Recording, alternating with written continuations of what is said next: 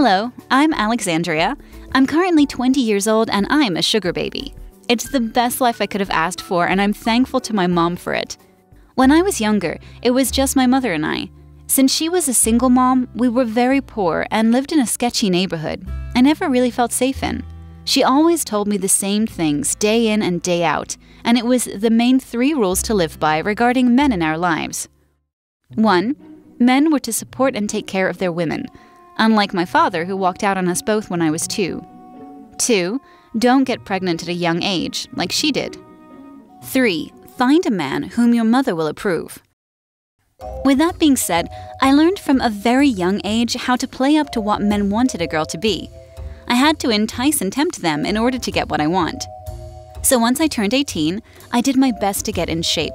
I built an hourglass body at a gym, and I learned how to do my makeup in a salacious way in order to attract the type of man I wanted, a wealthy one. Then one day, after years of prepping myself to find an eligible suitor, I met the most wonderful, kind, and wealthiest man I could have ever imagined at a coffee shop. His name was Elijah. He was the son of a rich tech guru, so when his father died, he inherited not only the company, but the money that accompanied it. I didn't go into our relationship knowing this. It was quite the opposite, actually. He was wearing a t-shirt and jeans at the coffee shop that day, which I actually found to be very cute. He came off so humble when asking me out, I would have never guessed his bank account had so many zeros.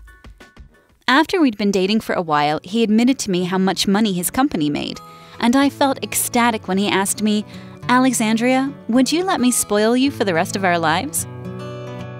Then instead of pulling out a ring, it was a contract, a sugar baby contract.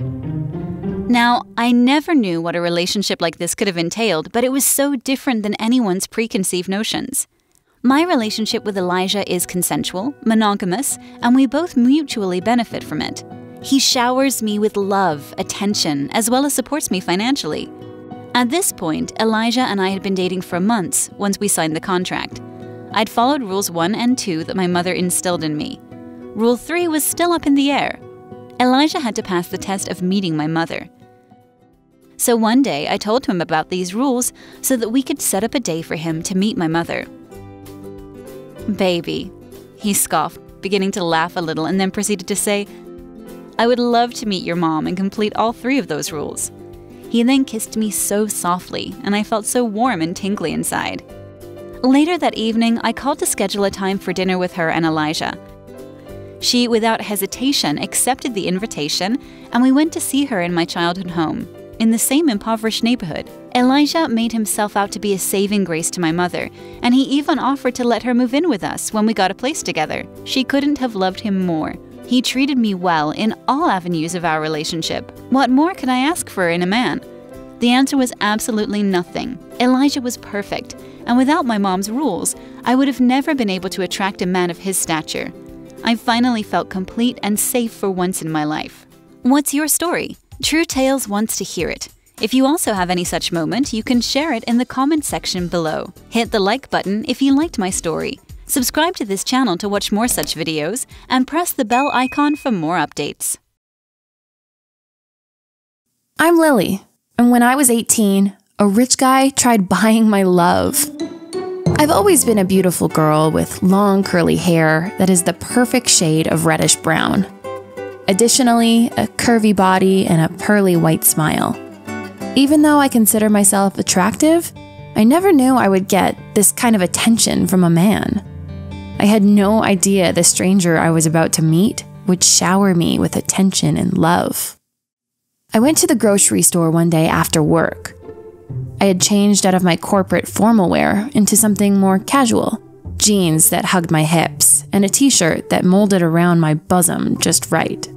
Once I picked a few items, I realized there was a man that had been following me around the store for quite some time. He wasn't conventionally attractive, but he had certain qualities one would adore, such as broad shoulders, very tall with tan skin, and dark brown eyes. I began making my way to the register, and once it was my turn to pay, I heard a voice from behind me go, "I've got that." He smiled gently at me as he proceeded to insert his platinum card into the machine. I've never seen a card like that before. At the bottom, it said, "Honored member." I began to ponder why he was paying for my groceries. "You didn't have to do that," I muttered to him, trying to stay calm because now I was about to start loading my groceries into the trunk of my old and little car. He had parked right next to me in his Mercedes-Benz G-Wagon. I stood there gobsmacked as my mouth hung open in awe and wonder at it. Who was this mystery man? I decided to ask him precisely. "Who are you and why did you pay for my groceries?" in a very snappy tone. He looked at me desperately, as if I never noticed him before he put the card into the machine 5 minutes prior. He relented, admitting, "I've been watching you for weeks now. Your pattern, where you work, where you live, everything. I know it sounds crazy, but I've fallen for you by just being an onlooker, and I want to give you the life I know a girl like you deserves. If you give me a chance, let me buy your love. Dinner on Friday can be a start." He looked at me tenderly and more confident now. What did I have to lose? I contemplated. Dinner with a wealthy man, even though he seemed a bit obsessive. I caved. Sure, why not? Friday sounds like a plan. What time and where? I asked now, trying to take reign of the situation. "I'll handle all of that, don't you worry. Just look pretty by 8 p.m. he said as he strutted to the other side of the G-Wagon to hop in. "Wait, I never even got your name," I partly yelled. In the G-Wagon that revved up, he rolled down the windows with sunglasses on at night. Nonetheless, he lowered them a little, just enough to gaze at me. "I'm the CEO of the firm in which you work for."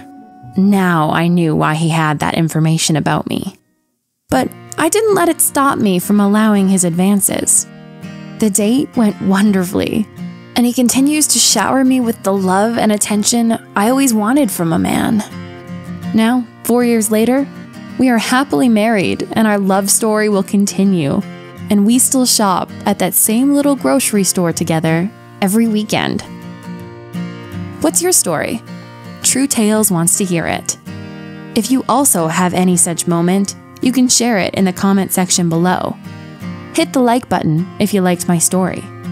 Subscribe to this channel to watch more such videos and press the bell icon for more updates. My husband had collected antiques for years. He loved antique advertising signs the most. A Coca-Cola porcelain advertising sign might sell for hundreds, if not thousands of dollars, and he had over 100 nailed to the walls from floor to ceiling in his man cave. Packages of antique signs suddenly started arriving at our house nearly every day. I asked him over and over again, "Where is the money coming from for these? How on earth are you affording all of these?" He told me things like, "Oh, I sold some off," or "I won this on a raffle." I knew it didn't sound right. We began refinancing our home. The lender asked that we provide copies of the statements of all of our credit cards. I did, but then the lender came back and asked for the credit card statement of a card that was just in my husband's name. A card I'd forgotten about because he'd gotten it years before. "I need the statement for your credit card," I told him. "That's my credit card," he said. "I know, they need it to finish refinancing our home." "I don't have time to bother with getting it. Why are you always bothering me when I'm busy?" "I'm trying to get this done by next week. Can you tell me where I can go online so I can just get it to send to them?" "Leave me alone," he texted. "I'm busy." Later when he was watching TV, so I asked again, "Can I get the credit card statement? I'm relaxing. Why can't you ever leave me alone?" "Sorry," I said. He couldn't hide forever, though. When the credit card statement was finally in my hands, he had run up $5,000 in 2 months on his gleaming antique porcelain signs. I also noticed one strange credit debit. His card was debited $19.51 from his place of employment, but credited $1,951. It looked fishy. "Are you stealing from your job?" "No, it's just a reimbursement. They just messed it up the first time." He got reimbursements from his job regularly, but something about this didn't seem right. A friend of mine suggested I look more deeply into the money. She handed me a rip of paper with a divorce attorney's name and number on it. I didn't think I would use it, but I put it in my jacket pocket anyway. I went through all of our accounts and through every purchase he had made. I started to notice more strange credits and debits to and from his place of work, like negative $26 and then positive $2,600 the same day. There were several of them. I texted him, "You're going to have to explain some of these charges to and from your job to me. They look illegal." "It is exactly what you think it is," he told me. "That you're stealing money?" I responded. I held my breath. "Yes," he responded, "I did." I set my phone down and realized my hand was shaking. My whole body was shaking. I walked to where my jacket was hung. I removed the piece of paper with the divorce attorney's name and number on it, and I called. What's your story? True Tales wants to hear it. If you also have any such moment, you can share it in the comment section below. Hit the like button if you liked my story. Subscribe to this channel to watch more such videos and press the bell icon for more updates.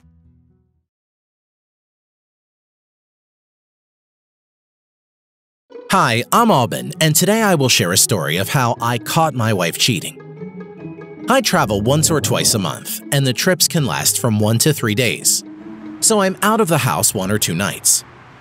I started to have a suspicion that something was going on because every time I would come back from a trip, the sheets would be changed on our bed. I asked her about it, but all she said was, "I know you like having clean sheets when you get home." I decided to set up cameras around the house. "You're just being paranoid," she told me. "This neighborhood has never had a break-in." I didn't see anything, so I decided to put a tracker in her car too, so I'd be able to see where she went and where the car was located. While I was out of town, I saw one night that she spent the night at a hotel. When I got home, I plotted how to catch her. I told her I was going out of town a few days later, but I was actually staying to spy on her. As soon as I left, she got into her car and drove back to that same hotel. I drove there and waited, and eventually saw her and Loverboy come out of the hotel, kiss, and part ways. I planned on confronting them at the hotel the very next round. When they exited and did their usual parting kiss, another woman that I found out later was the other guy's wife burst from between the cars in a sprint, carrying a tire iron. Neither of them saw it coming. She whacked her husband first and my wife next, hit them both several times, dropped the tire iron, and left. Both were motionless but still breathing. Trying to decide what to do, 2 security people ran from the hotel to check on them, one of them calling for help. I watched the whole thing unfold with paramedics whisking them both away. Someone from the hospital called me and told me where she was. I went there and found her room and stayed with her for the rest of the day. She finally awoke and told me what happened, everything about the affair and the attack, and I told her I'd be filing for divorce. Her lover's wife was convicted and is serving 10 years for multiple aggravated assaults. What's your story? True Tales wants to hear it. If you also have any such moment, you can share it in the comment section below. Hit the like button if you liked my story. Subscribe to this channel to watch more such videos and press the bell icon for more updates.